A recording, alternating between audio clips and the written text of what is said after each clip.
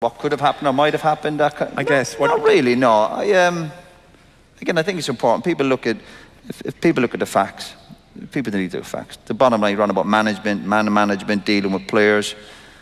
If a manager is going to step up in front of a group of players and staff and make accusations against any player, whether it be me or Robbie or Duffer or whoever it was,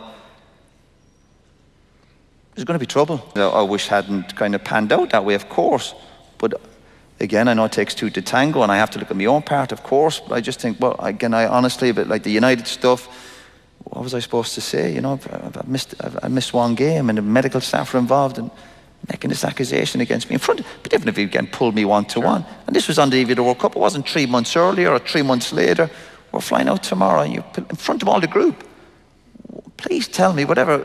There's people in there who run businesses. I'd love to think, what do you think was going to happen when you make accusations against, I suppose, a character like me? But when this took off, you're looking, going, is someone going to interrupt this? And I think people, again, I think there would have been certain players there when, well, I don't really want to get, and I understand that as well. I don't think people should all step in. Yeah. They're probably saying, well, as long as I'm okay and I'm going to play in the World Cup. I understood all that. Yeah. Even the next morning, they were all leaving.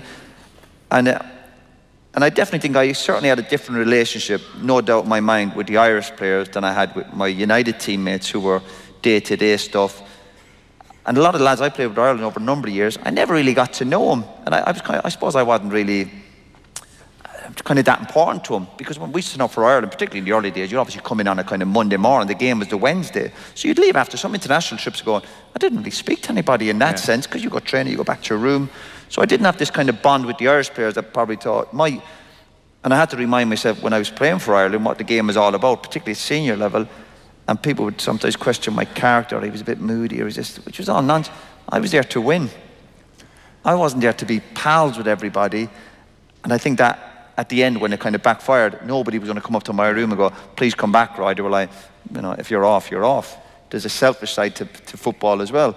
But then again, I think with my traits, as much as I knock myself, I've also played with captains, Kenny Cunningham, these people, who were obsessed with being popular and kind of pals with everybody and obsessed with the media. And you're going, yeah, but you're not going to try and win the game.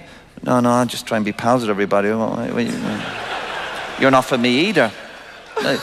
You want your captains and leaders to be whatever's going on with them going, but I think they might help us to win the game on Saturday. So, but I won't get started on him.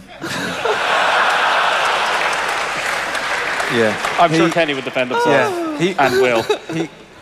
You know, it blows up and you go home and it's this unbelievably huge story. Like here, I'm sure you got word of how big it was, and you're out and you're walking the dog, or then you're doing the RTE interview, and there's like a steel about you. There's no doubts. Just this front of someone.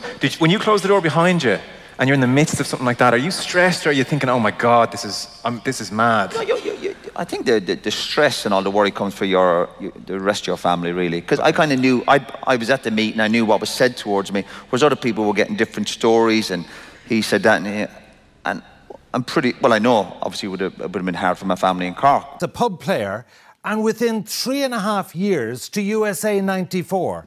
What was the silver ticket, as it were? A pub player. I like the way you put that. Finished runners-up a lot of the time, and they sort of had the edge on us. Came over to me, the waitress, and the lads were being a bit boisterous, and she said to me, what do you want to eat and what do you want to drink? So I ordered, but I tried to make a bit of conversation with her to make her feel more relaxed. Yep. So I said to her, where are you from? And she went, I'm from Pennsylvania. And I went like that, And she went, no, that's Transylvania, you idiot. The frustrations began to boil over, and predictably Roy Keane became the centre of attention.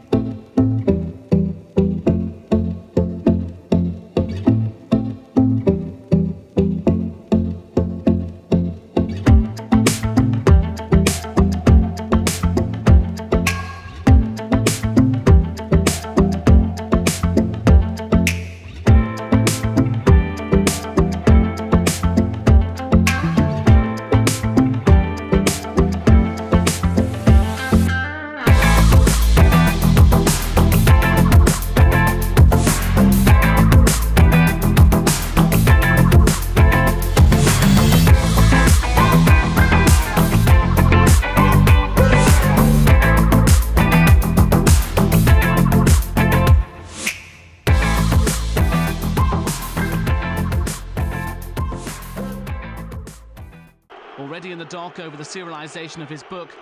Fergie thought it was a good time to send Roy for the hip operation he so desperately needed. And the Roy Keane controversy continues. It would be almost 4 months before Keane returned.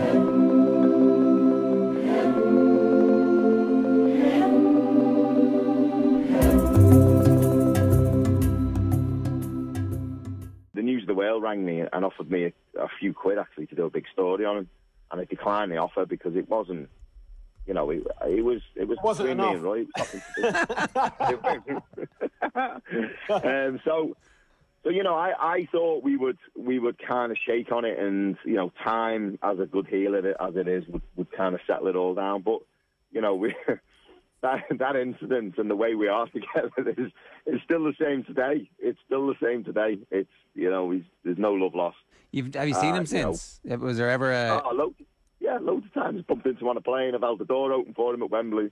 I've seen him in a restaurant about 3 or 4 months ago. Right. He was on a table, like three tables down from me with his family. He didn't bat an eyelid.